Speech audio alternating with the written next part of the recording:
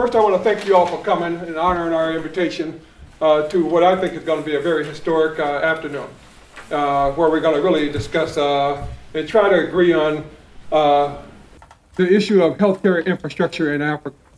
And I know you all have followed what goes on in Africa over the last several years since the HIV/AIDS pandemic, since the Ebola crisis last summer. And what we've seen is that Africa is totally exposed when it comes to healthcare. And so what we have decided as the Constituency for Africa, we decided that we're going to stop this. We're going to decide we're going to do something about it. And what we want to do is to really forge a coalition that's going to really make the world respond to Africa in a way that Africa could, to partner with Africa to build the necessary healthcare infrastructure that will sustain lives on the continent. To start the program, I'm going to have Abiodun Koya, who is a well-known opera singer, just got back from Nigeria, and I asked her to come to open the program up with a song. So Abi, you're here? Please. She's, to me, the most dynamic singer on the continent. And the first time I heard her, she almost blows you away because you don't think she's going to come in that direction. So I really just got back from Nigeria, so she got a lot of the spirit in her. And so without further ado, Abi. Good afternoon. How are you? I bring you greetings from the motherland. I was in Nigeria for about 2 months and I just got back and I'm going back again next month. I live in Atlanta and I have a wonderful friend of mine. His name is Jose Sassin. He's a famous international opera singer and we've been very good friends, and I've asked him to join me and just accompany me, and we have just a special treat for you, yeah? Please enjoy.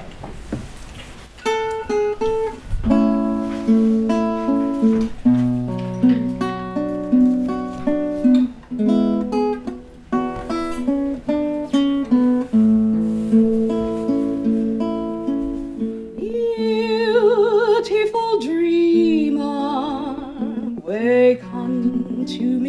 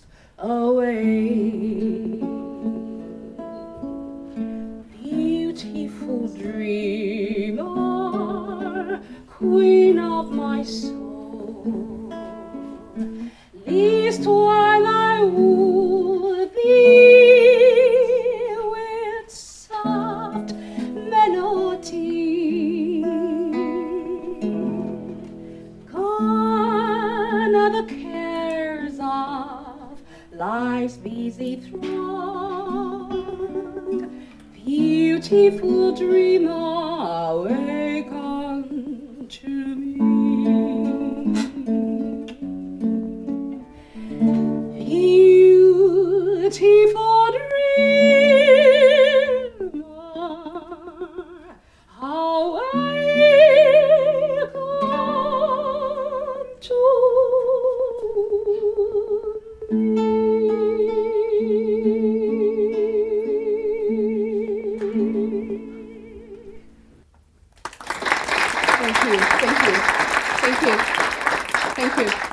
This one more last song for you. It's Amazing Grace. It's a kind of prayer for everyone in here and for the continent of Africa. Please enjoy and hum along if you know Amazing Grace.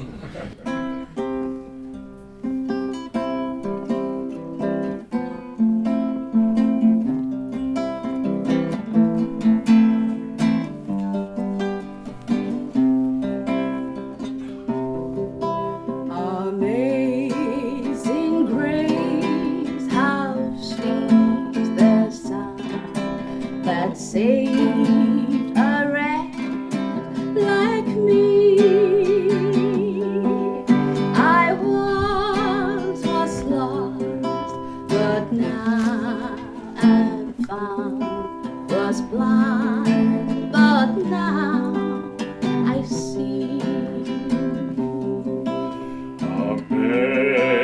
in grace, how sweet the sound to save a wretch like me.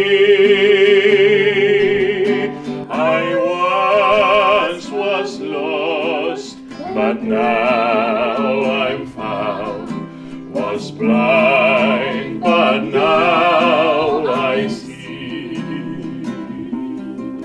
Was blind, but now I see. Was blind, but now I see.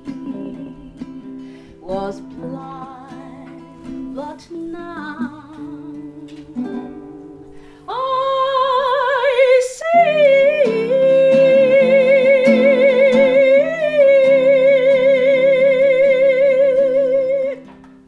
Thank you so very much.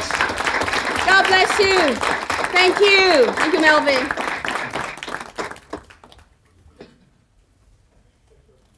Okay, I now want to call on Tarak bin Yusuf, who is here to represent, he's a senior political officer for the African Union Mission here in Washington, and he's here to represent Ambassador Amina Saloum Ali, who had to remain in Addis after the AU summit, but he's bringing the message. We're in the African Union House, you know. This is the African Union's house here in Washington, and you know, it's a house for the diaspora, it's a house for Africa, and so I'm always thrilled to be here. So without further ado, let me ask Tariq to give the message. Thank you, Mr. Thank you. Good afternoon, Your Excellencies, distinguished guests, brothers and sisters, ladies and gentlemen. On behalf of Her Excellency Ambassador Amina Ali, Permanent Representative of the African Union Mission to the US, I would like to extend to each one of you a warm welcome at Africa's House. And thank you for responding to the kind invitation of my brother, Mr. Melvin Foot, President of Constituency for Africa, to participate in this important and timely forum on healthcare infrastructure in Africa. Allow me to take this opportunity to thank Mr. Melfoot for this initiative and for all his excellent work dedicated to the development of Africa. I want also to commend all the institutions participating in today's forum for their active leadership in the promotion of the global health and development in Africa. My special thanks go to our keynote speaker today, Mr. Jeffrey Wright. Thank you, Mr. Wright, for your service and for your commitment to humanitarian causes in Africa and beyond. Ladies and gentlemen, health is a fundamental human right. It is also at the center of national security of every country. Health, in its broader sense, is about everything that development stands for. So investing in health, and particularly in women's and children's health, is critical to directly improving people's lives. In this regard, an investment in economic development as well. There is an increasing recognition that health creates wealth and advances GDP. Between 2000 and 2011, about 24% of the growth in full income in developing countries resulted from improvement in health, as recently underscored by the president of the World Bank at Georgetown University in his lectures on Ebola. As the old adage says, health is wealth, and investment in health is the right thing to do morally, but also economically. Ladies and gentlemen, Africa has made significant strides in various areas of social and human development.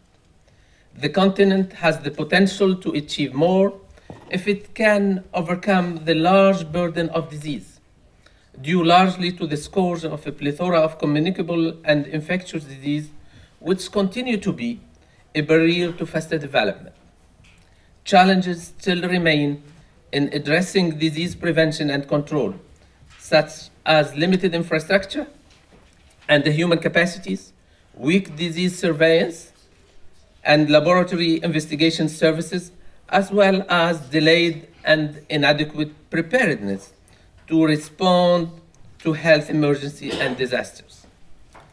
Although sub-Saharan Africa, for example, which makes up 11% of the world population and 24% of the world's disease burden, it accounts for less than 1% of global health expenditure. Given the demands on government budget, public sector funding has been limited. Donor funding as well has been cyclical, driven by economic condition in donor country rather than the strategic importance of health sector. The Ebola outbreak described it as one of the greatest challenges that Africa has faced in the last decade by the chairperson of the African Union recently at the summit, has underlined the need for action and is providing a new momentum to invest in health institutional framework and capacities, which one has to admit remain fragile. Our gathering today, ladies and gentlemen, is taking place right after the 24th Summit of the African Union. As you all know, we are proclaiming this year as the year of women, empowerment and development towards Africa Agenda 2063, because of the urgent need to address the issues relating to the status of women in Africa and the critical role women can play in the survival and development of our continent. Health has become at the forefront of efforts to advance women's rights and equality, as women not only bear the greatest disease burden, but are also the primary caregivers. I want to share with you two important decisions related to health adopted by the recent summit. First, on the Ebola virus disease outbreak, the Assembly of Heads of States and Government recommended the extension of the mandate of the African Union support to the Ebola outbreak in West Africa. The summit called upon member states who have not yet done so to lift all restrictions imposed on Ebola-affected countries, and also requested the international financial institutions and partner countries to cancel the debt of the three affected countries, Guinea, Liberia, and Sierra Leone. The summit also approved the recommendation to urgently convene a global conference on the Ebola epidemic, requested the Commission, the African Union Commission, to liaison with all stakeholders in this regard, and appealed to the scientific community to accelerate the search for a vaccine against Ebola. Ladies and gentlemen, the Ebola outbreak, as I said, has provided the impetus to speed up also the establishment of the African Center for Disease Control and Prevention. As you know, the center will conduct life-saving research on priority health problems in Africa and to serve as a platform to share knowledge and build capacity in responding to public health emergency and threats. So on the establishment of the African Center for Disease Control and Prevention, the Assembly of Heads of State and Government expressed satisfaction for the effort made by the Commission, the African Union Commission, to speed up the process of the establishment of the center by mid-2015. Approved the coordination office should initially be at the headquarters of the African Union in Addis Ababa, and authorized the Commission to undertake the mobilization of funds from member states, development partners, and the private sector, who have already indicated an interest and who have also experience in this domain. Ladies and gentlemen, I would like to emphasize here the prominent role played by the African Union in the fight against Ebola. For the first time, and under the leadership of Dr. Nkosazana Dlamini Zuma, the chairperson of the African Union Commission, the African Union mobilized its member country, and today we have 835 healthcare workers from African countries deployed in the affected country. In addition, and again for the first time, the African Union organized an African Business Roundtable on Ebola with African private sector to fight the Ebola epidemic in West Africa at the African Union headquarters in Addis Ababa. This was the first wave of pledging, and $32 million were raised from the private sector and the African Development Bank. The Africa Against Ebola SMS campaign was launched in Lagos on the 3rd of December through the collaboration between the AU's African Union Commission, mobile telephone operators, and regulator. It is now possible for anyone in about 42 participating countries to contribute $1 simply by sending Stop Ebola to a common short SMS code applicable if they are in the country. Ladies and gentlemen, mobilizing all the segments of the Union, the African Union cannot forget its important part, the diaspora. The African Union has been working with the diaspora on all its programs for the development of the continent. Therefore, our event today is another eloquent testimony of the working partnership, collaboration between the AU and the diaspora. In this noble undertaking, the diaspora is an important lever and a key associate. You are partners of choice for the knowledge and the web of network you possess and the leads you can provide in helping Africa build and strengthen the capacity of its health services and meet the challenges not only of Ebola, but of the weakness in the healthcare system in Africa. Indeed, today's forum goes beyond the fight of Ebola. It is about building healthcare infrastructure, soft and hard. It is a long-term undertaking that calls our collective effort. The African Union has the necessary framework in place, such as the Africa Health Strategy and the Abuja Call for accelerated action toward universal access to HIV and AIDS, tuberculosis, and malaria services in Africa. The AU mission would like, in this regard, and at the end, to pay a sincere tribute to all governments, international organizations, institutions, and NGOs, and the business community that have been at the front line for meeting the challenges of Ebola. A special thank you goes to the United States of America for leading the efforts in the fight against Ebola, to President Obama and his administration, the US Congress, to members of Congress, Republican and Democrat, and to the American people for their generosity. Thank you for your presence and for your active solidarity. God bless you all. Thank you.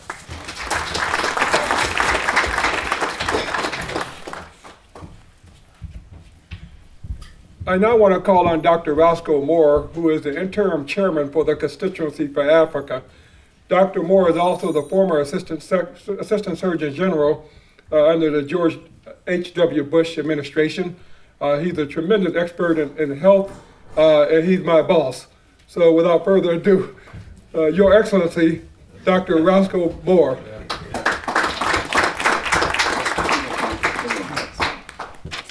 Yeah, for Mel, I'm his interim boss. Yes, I want to welcome everyone here. Moscow Moore, as you stated, I served under Bush 41, the Clinton years, and Bush 43. And my mission was to have joint programs between Health and Human Services and USAID. And we built coalition and produced 40 HIV/AIDS, malaria, tuberculosis programs in 40 African countries. 12 of those were chosen to be the first countries in Africa to be a part of the PEPFAR program, the President's Emergency Plan for HIV and AIDS. Ebola is the issue at hand. While HIV/AIDS is still rampant on the continent, we must understand this, that a lot of people still don't know. People think it's a joke. People don't understand that Africa is a continent. It's not a country. And the analogy would be the 50 states within the United States. We have our own issues here. By where you're born in a particular state determines your healthcare status. So while we're here to talk about cooperating and collaborating with African countries, we're not here to point fingers and to badmouth governments and those things. Everybody needs to be lifted, and we need to cooperate and collaborate, and not help and assist. You need to build the infrastructure within the African countries so they can manage their own affairs. So, we're not here to talk about corruption and those things, because we have enough jails in the United States that are full. So when people talk about Africa, it's always some negative thing. We don't talk about negative stuff. Things exist, people do bad things, and they go to jail. So there you are. So Mel? No? Yes, thank you.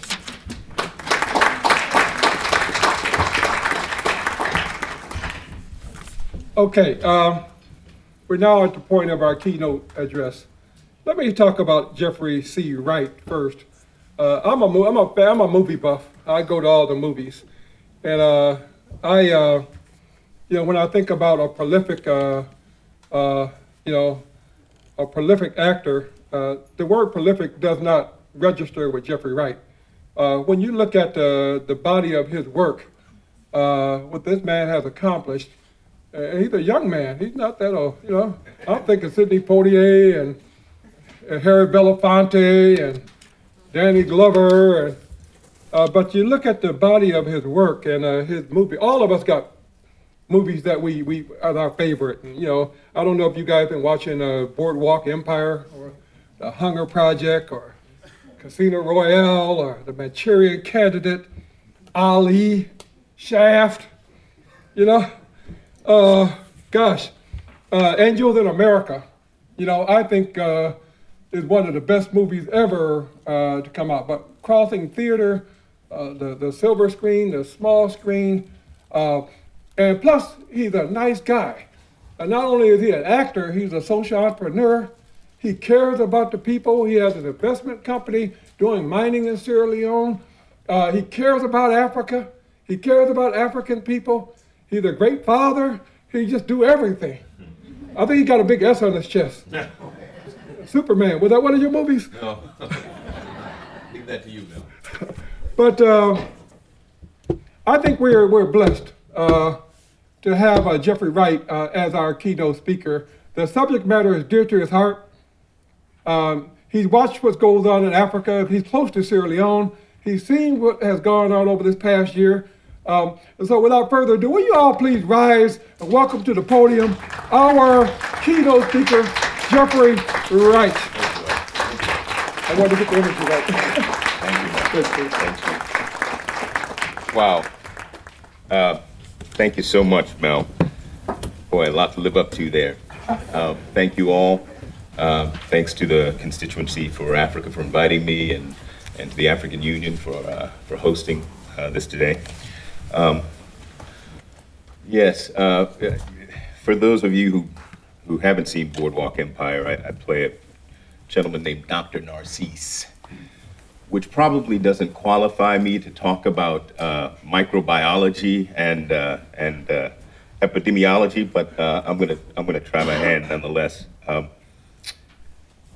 And some of you may have heard some of these remarks. Ambassador Stevens, it's great to see you here, and others. I spoke a couple of weeks ago at the Capitol, and Mel told me, he said, "Don't change a word. Just say exactly what you don't change a word." So I listened to him to an extent. But Albert Einstein wasn't an actor, but he was pretty clever. And of course, it was Einstein who said, "Doing the same thing over and over again and expecting a different result is the definition of insanity." I first traveled to Sierra Leone in May 2001 during a ceasefire in the country's decade-long rebel war.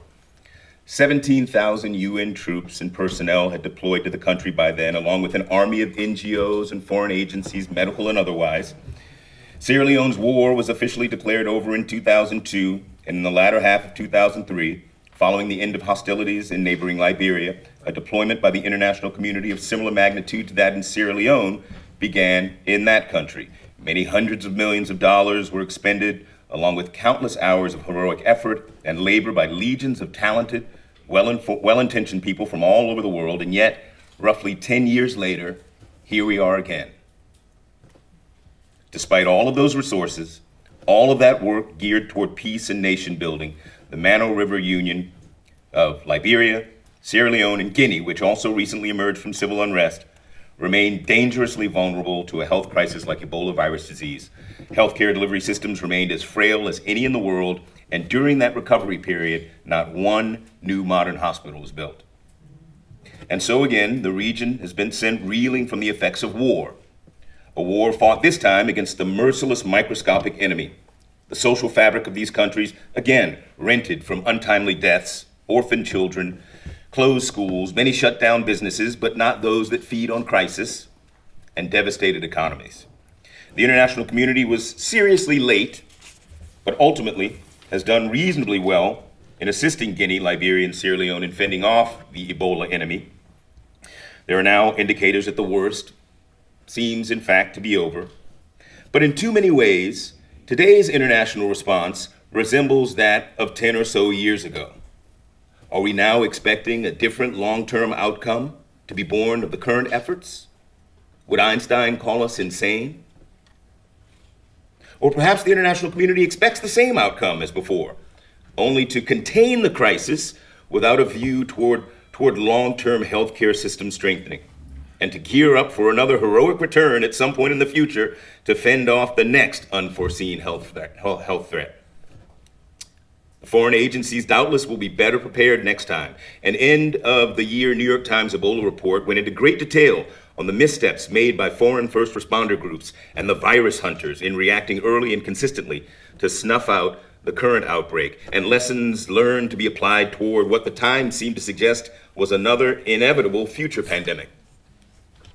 Little to no emphasis was placed on the fact that the responsibility for the well-being of the citizens of Guinea, Liberia, and Sierra Leone primarily, though admittedly not entirely, lies with the respective governments of those countries. And little acceptance was evident in the Times of these words from Dr. Larry Brilliant, head of the Skoll Foundation's Global Threats Fund and famous for helping eradicate smallpox almost 40 years ago. Outbreaks are inevitable. Pandemics are optional. Still, sanity may win out just yet. Ambassador Martin Sajic, president of the United Nations Economic and Social Council, yesterday wrote in USA and World Report opinion piece, stressing something closer to regional preparedness, saying that the fact that the African Union is setting up a Center for Disease Control and Prevention is commendable, and developed countries should support it generously to assist the region in reducing their communicable disease burden. We must provide the necessary technical assistance and capacity building to make sure it's equipped with the latest technologies necessary to respond effectively to the Ebola outbreak or any other pandemic in the future. Now, I was upstairs and I was introduced as being the keynote speaker for today, and a woman who was sitting there said, "Oh, have you been to Africa?" So I think it may be useful if I provide a little more context on my what brings me here personally. Since that first trip 13 years ago, I've traveled to Sierra Leone at least 20 occasions, spending much of my time there in the country's eastern Kailahun district. In 2003, with two retired senior officers from the U.S. Army, one of whom lived in the region for 2 years post-retirement, I co-founded a gold exploration and mining company, Taya, toward building a natural resource-driven development model in partnership with a community called Penguia Chieftain. Penguia lies about 40 miles west across the Guinea-Sierra Leone border from Meliandu, the Guinean village where 1-year-old Emile Wamano, theoretical patient zero in the Ebola outbreak, died in December 2013, entirely behind the back of global concern. In May 2014, Kailahun, as many of you know, became the first district in Sierra Leone to report Ebola fatalities. Penguia reportedly lost a doctor to Ebola in June. He was infected, we were told, by a nurse visiting from outside the community. So beginning in July, the Taya Peace Foundation, our not-for-profit social development entity, diverted monies away from social investment in agriculture toward enabling infection prevention and control measures via chiefdom authorities, chlorine supplies, protective medical gloves for 4 local health clinics, chlorine and other materials to establish 97 chiefdom-wide public wash stations, and tools like bullhorns to help spread Ebola awareness and information after public gatherings had been banned. Taya Peace Foundation responded to the outbreak early and urgently, and in direct, regular communication with community leaders and other representatives. According to multiple local sources, since that unfortunate doctor, no one else has died of Ebola in the community. Currently, we continue to support Pinguia's infection prevention control measures, and which now include chiefdom border control efforts, and we also fund seed for rice production to help address food security challenges and to uplift a local economy negatively impacted by the outbreak. We also, as well, undertake similar efforts now in Pinguia's western neighbor, Yahweh Chiefdom, where over 50 people have reportedly died of Ebola and 65 children have been orphaned. Taya Peace Foundation's expenditure to Pinguia from July to September, which enabled that community of 20,000 people to contain the outbreak, was around $10,000. Now, I've been told by folks among the Ebola Survival Fund Coalition, which I formed with other groups active in the area, not to emphasize that figure, because much more is going to be needed to strengthen healthcare delivery systems and strengthen infrastructure in the future. So I hope I said that with little emphasis, but I will emphasize this, that $10,000 was essentially equivalent to the entire Kailaun District Health Management Team's pre-Ebola epidemic outbreak budget of, according to the New York Times, $10,500. That's for a district of 400,000 people. In December 2011, one of Taya's employees in Sierra Leone's northern Koinadugu district, the last area in Sierra Leone hit by Ebola, required emergency surgery to repair a perforated ulcer. Taya Peace Foundation Executive Director General Fred Lay and I happened to arrive in country just days after he'd been admitted to the regional hospital in Kabala, Koinadugu's central town. So in visiting him, we learned that a group of American doctors had performed the surgery that saved his life. They told us that untreated, he would have died within 24 hours. He was fortunate those American doctors were there under a 10-day visit by International Surgical Health Initiative, ISHI, a New York-based U.S.-registered 501c3 that had deployed to Koinadugu for 10 days to perform mostly routine surgical procedures such as hernia repairs and cyst removals, but also, as it turned out, emergency procedures for 4 patients, our employee being one of them. They operated on him under lights, powered by a generator, and hand-pumped oxygen into him, no oxygen tanks being available. In 2012, we engaged International Surgical Health Initiative to perform a medical and surgical needs assessment of Kailaun District's private Nixon Memorial Hospital, Methodist Hospital, the nearest large facility serving Pinguia and its neighboring communities. Among other serious deficiencies, ISHI reported that the hospital was short of basic supplies utilized for daily patient care, including gauze and tape for wound dressings and catheters for administration of IV fluids, anti-malarial medications, and suture material. Hospital staff described the availability of only 7 cloth gowns to be sterilized and reused for all aseptic purposes. The hospital's PIPE score, which is an index used to assess surgical capacity, was 2 out of a possible 10. ISHI reps noted that Nixon Memorial's operating room was lighted intermittently, but by a car battery. This for a hospital serving 400,000 people, one of 2 in that district. My first visit to a Sierra Leone hospital was in 2006, Freetown's Conant Hospital, the country's main government hospital. And that was to see the old man who had initially invited us to work in Kailaun District, Paramount Chief Sar Francis Kabase. Chief Kabase had lived a long life, had fathered 28 children along the way, and died shortly after we visited him of natural causes. But the hospital left much to be desired. So in August 2013, a task force established by the Ministry of Health and Sanitation presented a report to Sierra Leone President Ernest Bai Koroma on conditions at Conant Hospital to come up with recommendations on a possible new model of governance and management of the facility. The task force identified 7 areas that negatively affected patient care at the hospital, including unsafe, insecure, worn out, and untidy hospital facilities, a high rate of hospital-acquired infections, limited range of services, delays in treating emergencies, lack of critical drugs, equipment, and consumables, and unfair and unclear hospital charges and fees. President Koroma as well bemoaned that certain contracts were given for equipment to be used by a staff that was totally untrained in that equipment, and said that those who had worked to negotiate those contracts were acting against the best interests of the people of Sierra Leone and were in fact heartless, in his words. But why would local healthcare capacity be so weak prior to the outbreak in Sierra Leone when the country and the other countries as well received significant foreign aid?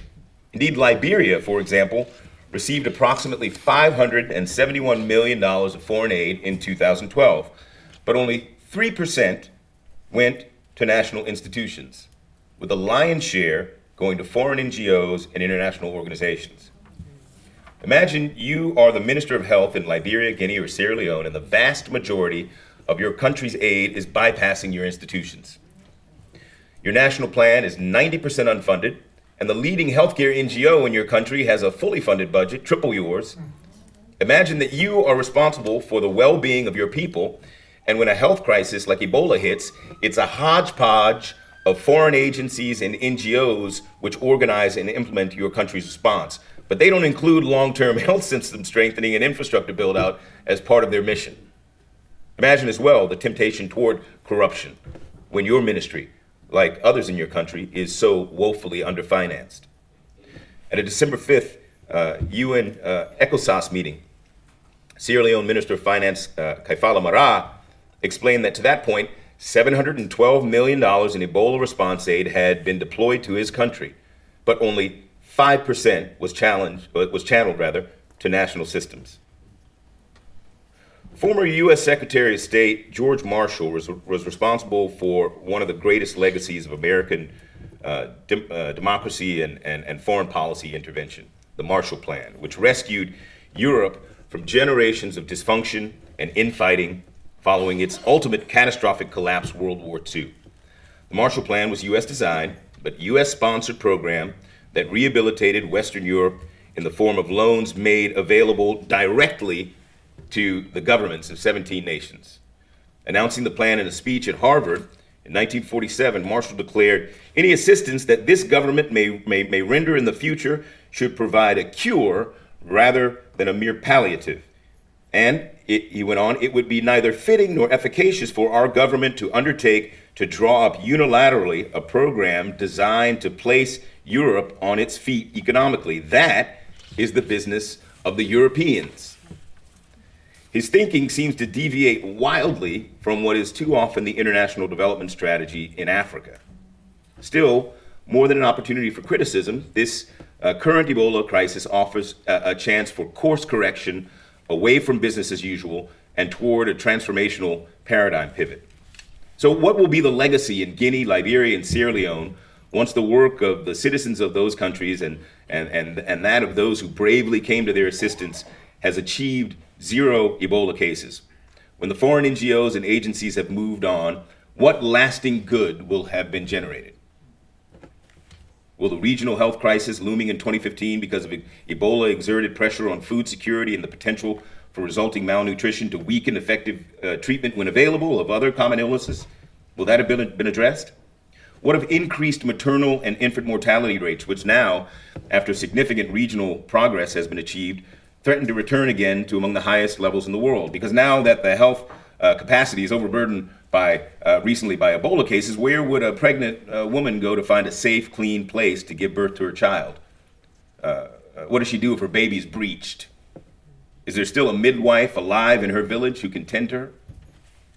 Will those 439 West African medical professionals, 439 who have died of Ebola, will they have been replaced? Will there be a training mechanisms and programs put in place to facilitate that in the long term? Will mechanisms and development models have been established to harness the region's vast natural resource potential toward funding the maintenance of new healthcare systems and infrastructure? Young Emile Wamino lived and died 150 miles or so from a range of hills called Simandu, where is situated one of the largest untapped high-grade iron ore resources in the world. Over 2 billion tons of the stuff, representing multiple tens of billions of dollars of value, which in the very recent past has been monetized. But none of that monetization worked to increase the availability of local healthcare systems or healthcare that could protect that young boy from a ferocious virus like Ebola. Now, to lessen the dependence on foreign aid, will that value, the value within Simandou's iron ore deposit, eventually be released along with that of the other regional mineral and agricultural resources toward generating tax revenues and social benefits that work to protect the well-being of local children like Emil in the future? Will new hospitals have been built? And if yes, at what cost? According to the International Business Times, the World Health Organization estimates that it takes roughly $5.7 million to set up and operate a 50-bed Ebola treatment center for 6 months in West Africa. In 2010, a coalition including the local Ministry of Health, the Clinton Health Access Initiative, Partners in Health, and Mass Design Group built and equipped a permanent hospital in Butaro, Rwanda for $5 million, inclusive of rural East Africa's first cancer ward. 2 summers ago, when I had the privilege of visiting Butaro with President Clinton and Dr. Farmer, my eyes were open to what is possible and necessary in Sierra Leone and broader West Africa, and that is modernity. As Liberian President Johnson Sirleaf has stated in regards to the Ebola response, military field hospitals would not be needed if adequate healthcare services were in place. Countries like Liberia need long-term investment to build up our health systems to prevent outbreaks of this scale from ever happening again. Now, many here in America reacted to the first U.S. Ebola case out of misplaced self-concern and an underappreciation for our country's privileged position relative to many within the global community. If a widespread outbreak could happen there, we thought it could happen here, an Ebola-fueled apocalypse coming straight to our shores from the African heart of darkness. But that proved untrue, of course. West African vulnerability to a major health crisis far exceeds our own. But weakness in the Mano River Union region, a predominantly moderate Muslim region, also weakens the United States and the rest of the world as well. So the international community should continue to act now to contain Ebola at its source and for the long term. So let's partner with the leaders and the people of the region in doing that. Enable and not hinder them. Listen and act accordingly. We often speak of this part of Africa as suffering from a resource curse, but lately I'm more inclined to think that it suffers from a Cassandra curse. The people of the region tell the world the truth about what they need and who they are, and we don't believe them. We ignore their thinking and engage as we see fit. 68 years ago, George Marshall summed up America's coming development strategy with Western Europe in this way. And yet the whole world of the future hangs on a proper judgment. It hangs, I think, to a large extent on the realization of the American people of just what are the various dominant factors. What are the reactions of the European people? What are the justifications for those reactions? What are the sufferings? What is needed? What can best be done? What must be done?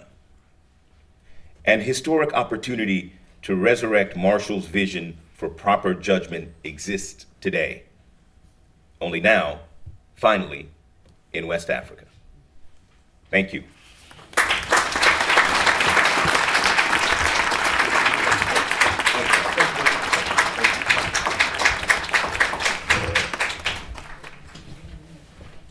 The Constituency for Africa, first of all, we want to thank Jeffrey Wright for giving up his time and his thoughts on this very important subject matter. We want to make a presentation to Jeffrey Wright. Not every day you could give this guy an award. I know he's waiting on the Academy Award, and he got the Grammy and some of the other stuff already.